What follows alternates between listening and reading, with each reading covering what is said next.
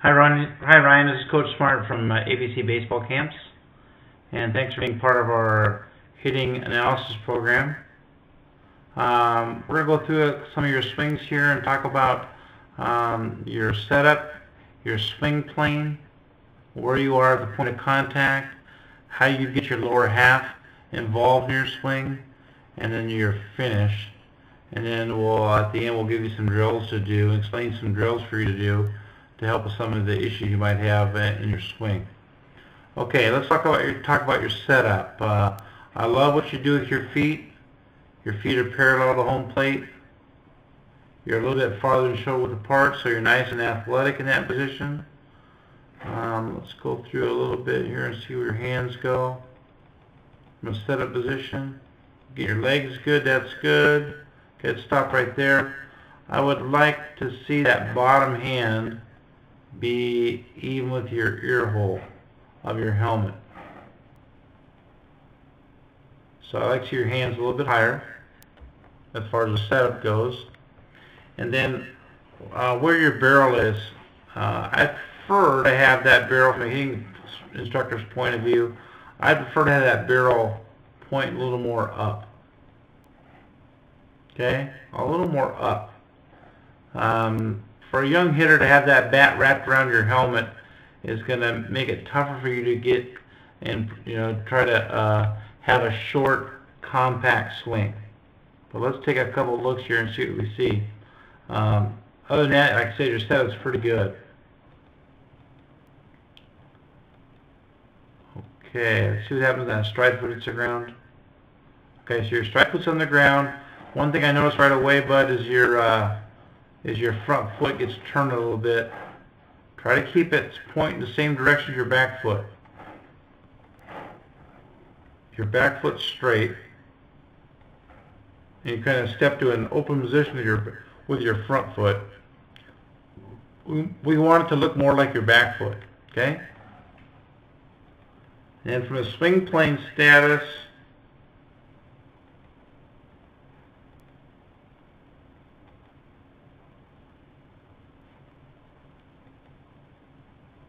not too bad, okay? Not too bad. You just have to remember, bud, that, let's take you back a little bit. Here's where we want the swing to be level. Okay, from right about there to right about there. That's where we want that swing to be level. Right in there. We don't want it to be level there. Okay? If we have it level there, it's going to take you longer, and actually too long, for you to get back to the contact point as you get older and face, firmer, more velocity kind of kids that throw harder, the type of pitching.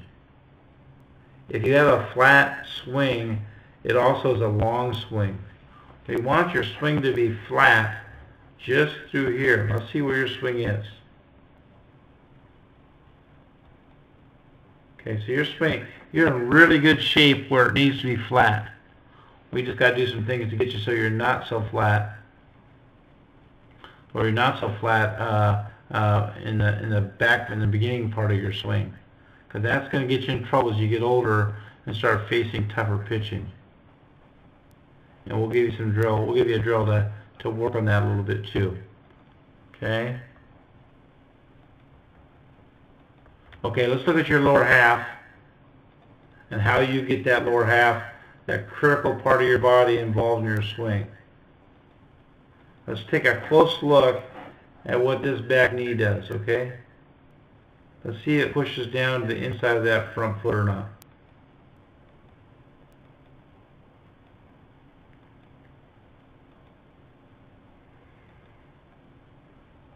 Okay, not too bad. Not too bad there at all. That knee is driving. Just be careful. Let's see what your back foot does here. Okay, your back foot stays in pretty good shape there. Make sure you don't over rotate that back foot. But right there, you look pretty good.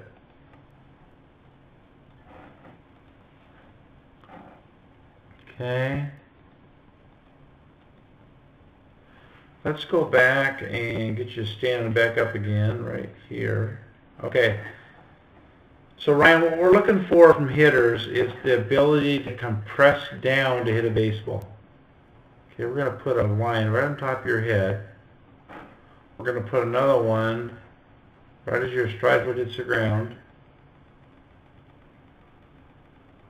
Okay, your foot's in the ground. We're going to put another line right here.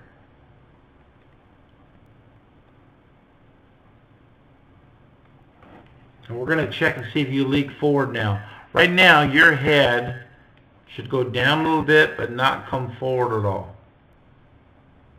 Okay, shouldn't come forward at all as you move towards that baseball with your hands.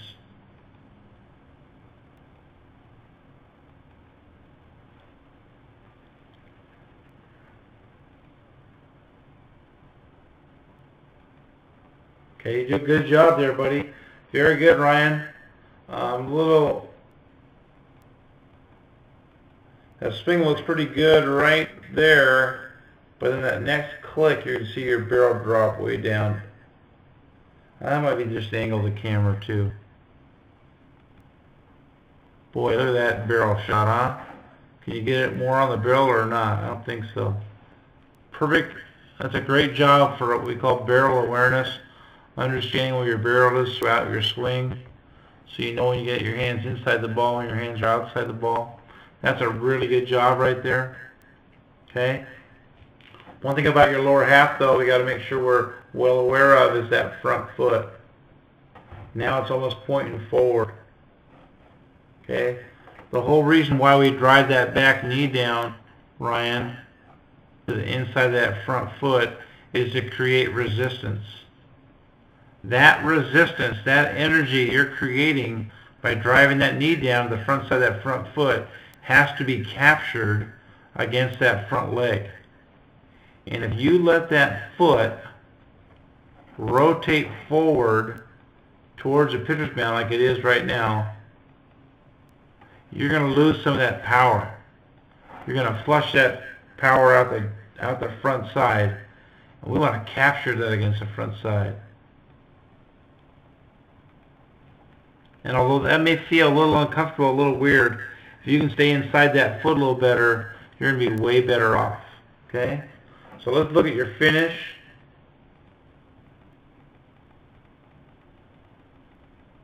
Okay, nice tall finish. Very good there. Look at a couple more swings here. We'll just kind of roll through a couple of these. Again, I guess we can't roll through them. Right there. I mean, that's just a great setup right there, bud. But then just watch where those hands go when you start to stride forward. They drop down behind your helmet. And that's going to put you in a way more difficult position to try and hit from. Right there. There's that good barrel shot again. I mean, man, a lot of things to like here. That head slot right there. Back knee. That back knee in good shape in your lower half.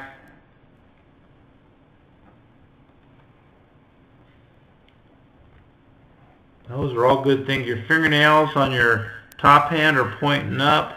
Your bottom hand, they're pointing down. So there's some really good things in that swing. Let's see what you do with your finish here. Hands go up and around.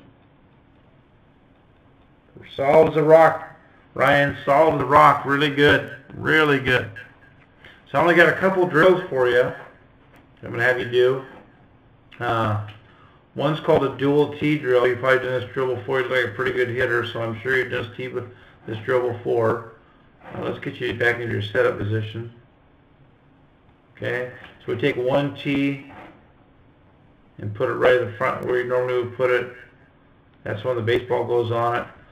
Put the second tee back here, slightly just beyond your back foot, and about an inch taller than the front tee.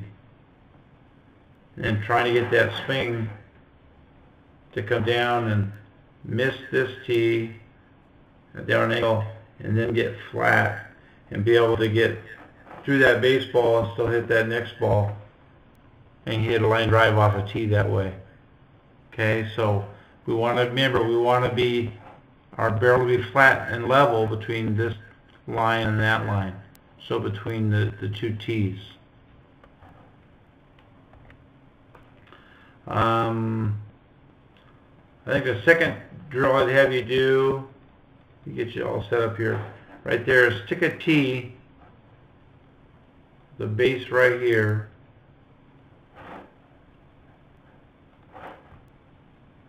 and stick that tee right underneath here, almost underneath your hands. Okay? You won't have any problem with this tee, Ryan, or this drill, Ryan, if you take your hands and your hands go forward this way as they go down. Okay? So forward and down. So this is called tee under. Put that tee right underneath your hands.